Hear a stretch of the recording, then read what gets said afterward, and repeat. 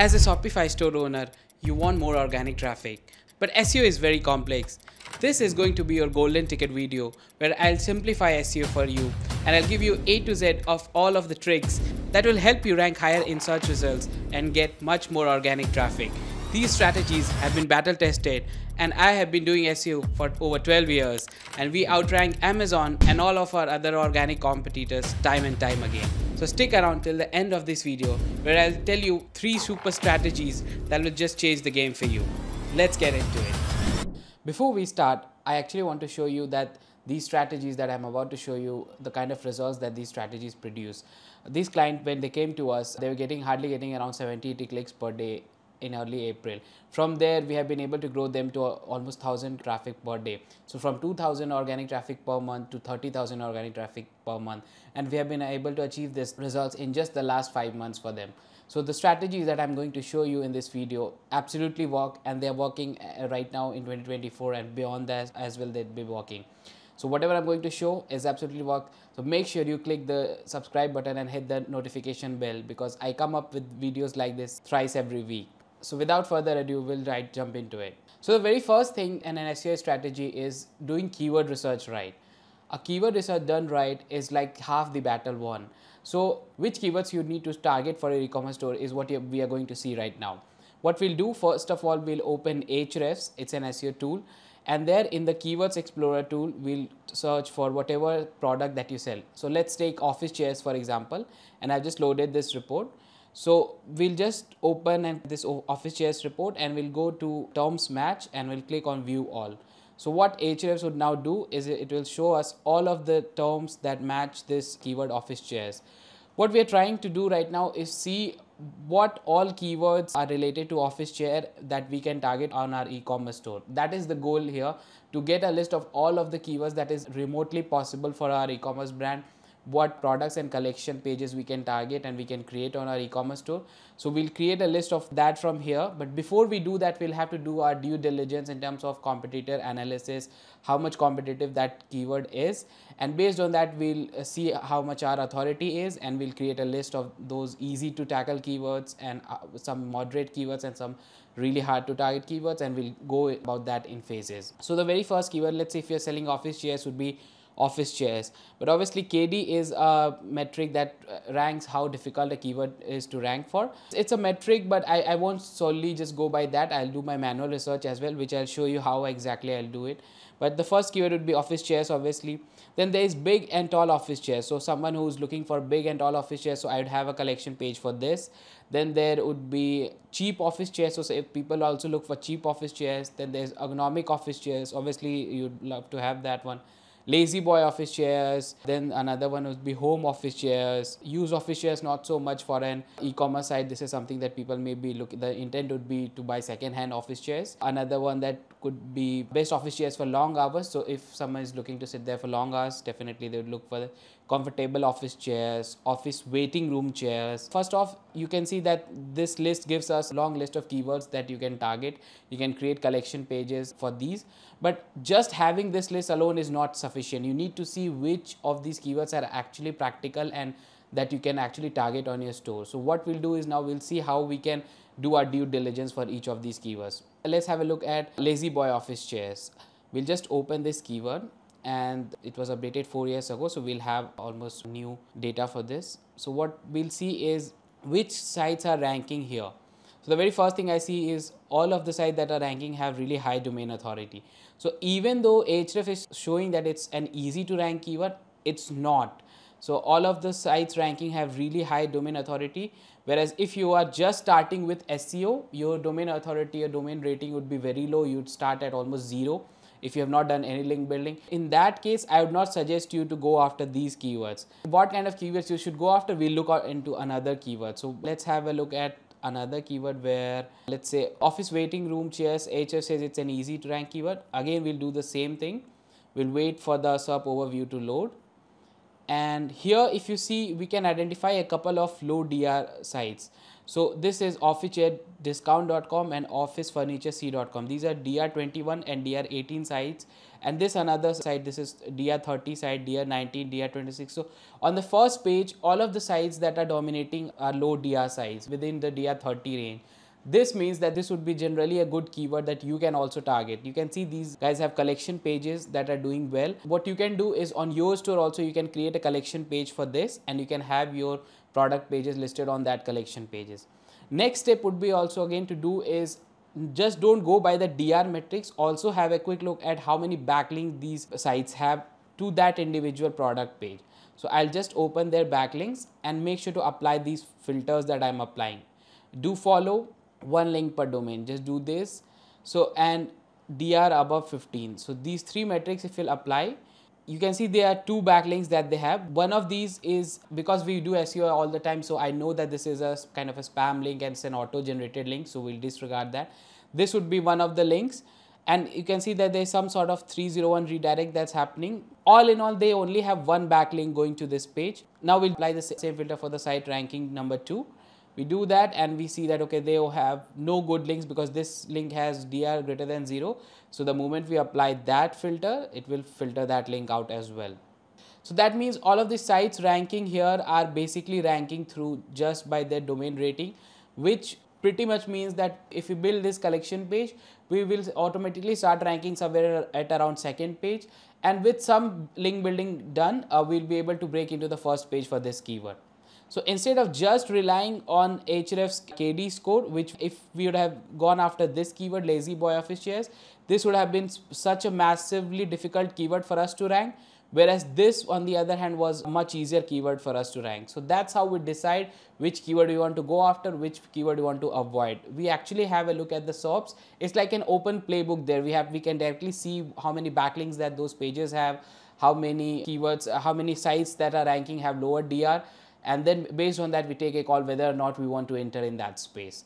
So hope that clarifies that doubt. Similarly, what we'll do is we'll go through this whole list and we'll look at all of the keywords that we can target, and we'll come up with a list of 20, 30, 40 collection pages list of keywords that will create our collection pages around that, and we'll make sure that okay, our store has all of these keywords in place. So this kind of sums up the whole keywords section, how we go after that. Similar thing we'll do for the product pages as well.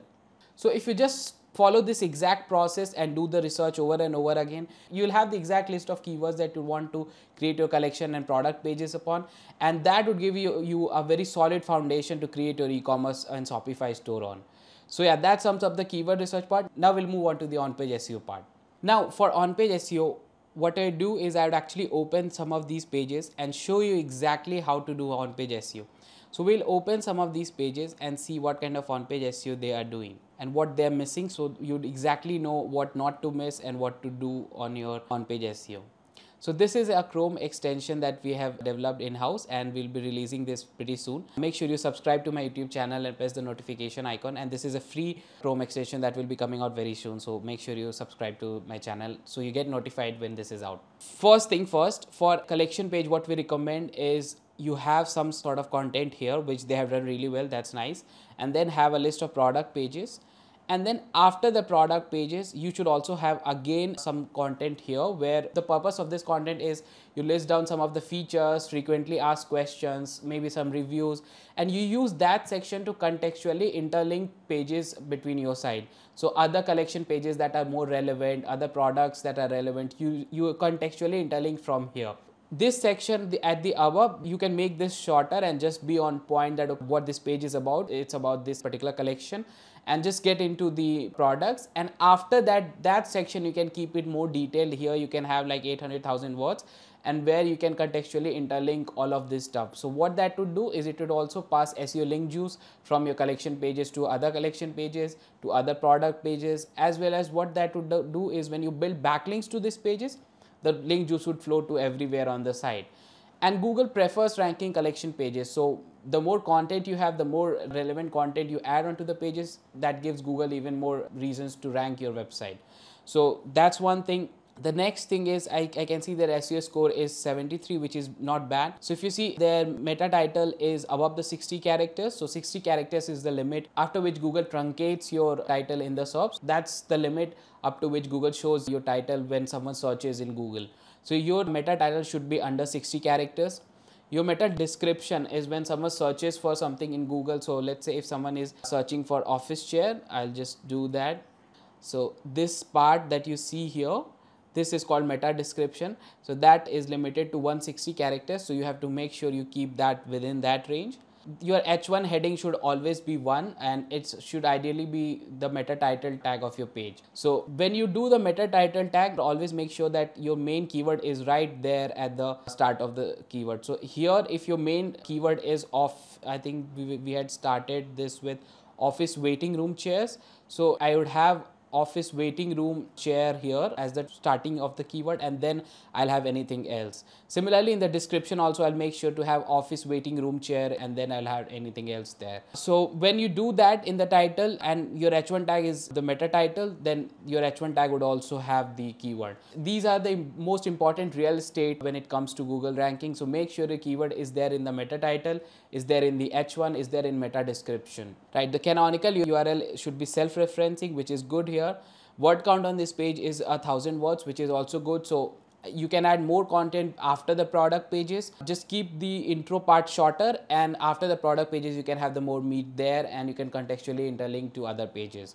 So that's what you can do. If you see the headings, yeah, here they're missing a very critical piece of information, which is in the headings they should have the main keyword, which is office furniture, whatever the keyword we're looking at, office waiting room chairs. That should have been present here. If we look at that, office waiting room chair should be in the H1 headings. And even in the H2 headings, I would ideally recommend some variation of the main keyword should be present in an H2 heading. Apart from that, everything else look good. So in the link section, if you see, there are some empty links going. So make sure the problem is not there on your site. Internal and external. So if you see, there are a lot of external links going. So make sure you keep it to a minimum and only link out to the external links that you're actually willing out to link to. So no external links that you don't want to link to. Sometimes what happens is there are apps or plugins who link out to random sites or pages. So make sure you using my plugin, you can check what kind of external links are there on your page, and you can remove them if some of them doesn't make any sense, right? So this would also show you some suggestions of what exactly can improve on your site. So you should have all of these. I mean, Shopify already gives this. Like overall user experience should be really good. The product should be actually helpful. Plus the sorting option should be there and all of that. So basic user experience should always be kept in mind. But apart from that, from SEO point of view, this is exactly what you should be doing. This covers the collection pages, on page part SEO. And if you just do these basics stuff correct, and similarly for product pages, you do the basic stuff right, you get the headings, one heading, meta title, SEO descriptions and all of that right, you'll be able to rank for most of the keywords without actually requiring backlinks for each of the single page. So that kind of sums up how you do on-page SEO for a Shopify website, the collection pages and for product pages. We'll now move into how you do off-page SEO, and off-page SEO is such a crucial part because without links, you'd kind of be able to rank only up to a point, and to outrank your competitors and bigger sites like Amazon and Walmart, and to get their traffic share, you'd need to do link building. So we'll move into it now. So for backlinks, we actually had a look at when we were doing the keyword research, we saw how we determine exactly the backlinks, number of backlinks that's there for a keyword. We'll take that exactly one step ahead in terms of we'll do the same thing but for the whole domain for a competitor. So let's say this was one of our competitor, Office Chairs USA, and they are doing well in terms of organic traffic for us, which they are overall. So what I'll do is we'll repeat the same step but for the whole site. So we'll go to their backlink profile, we'll apply the same filter, which is do follow, one backlink per domain, and then we'll apply DR above 15. So that filters out the spam and scammy links that are there. So this shows us that, okay, they have got 42 group of backlinks. That means 42 links are there that are actually good. So this gives you a very quick idea of how many good backlinks that your competitor has, and these many number of backlinks you would also require overall to reach a similar level of traffic that they have. Now the next thing that you can actually do is segregate this a number of links and basically create an Excel sheet. So what I'll do is I'll create one for you. what you can do is do this exactly for like DR between 15 to let's say 40, DR between 40 to 70, DR 70 to 90. So we created these three tabs, and what we'll do is, let's say this is your competitor number 1, this is your competitor number 2, this is your competitor number 3. So we do that, and what we'll do is you can use the hrefs and take a note of how many links that they have. So we do that, let's say they have 5 links in this range, they have 4 links in this range, they have 5 links in this range. Similarly, I'll just fill some random numbers. You can take a look at exactly how many links they have in each range, and we'll just do that. And what we can do is we can just take a sum of this here. So sum has been taken, and then we can divide this by 3, whatever the number is, right? So the average is here, and I can just drag this here. This is the number of links required for you to rank, and in the DR ranges. Actually, this column is not even required. This is how you'd exactly know how many links to build and in which range you need to build this and all of that. And this is how we do it for our clients, and we know exactly how many links they would require to build and do all of that. So when you do the link building, it's not a blind link building. You would have exact sense of, okay, this many links, this many DR range we would be needing to build links, and you know exactly, okay, that once we are done with this kind of link building, this would be the traffic level that we are at. So you'd be able to calculate all of the ROI of this link building. So for example, this site that we were having a look at, if I go back and just go to the subdomain, so I think this was not this site, but for this site, for example, they are getting around 27,000-30,000 monthly organic traffic. So to get this kind of traffic, you'd definitely roughly need to spend around 60-70K in ads, and this is just a ballpark figure I'm saying. So you know from there that, okay, this is the kind of ROI link building and SEO generate for you, and from there how much amount of sales you'd be able to get from it. So that's how we calculate the ROI for us and for our clients, and how link building would change your SEO completely. So yeah, just to summarize all of this, this is how we do SEO, this is how we do keyword research, this is how we do on-page SEO, this is how we build backlinks. And just to show you once more, this is the kind of result that we get 1000% traffic increases within 5 months for our Shopify clients. So if you're looking to actually get similar results, the link is in the description. Just book a call with us, and together with you on the call, I'll have a look at your store, and I'll suggest how you can improve your SEO and how we can work together to get you to ranking for more and more keywords and get much more ROI from your SEO campaign. Apart from that, you can follow me on Twitter, where I share a lot of these SEO nuggets, and on LinkedIn, where I share all of these super SEO case studies and golden nuggets that you can utilize on your Shopify store and to grow it yourself. And make sure to check the description box of this video, because there would be an SEO goodie that you don't want to miss out. Till the next time.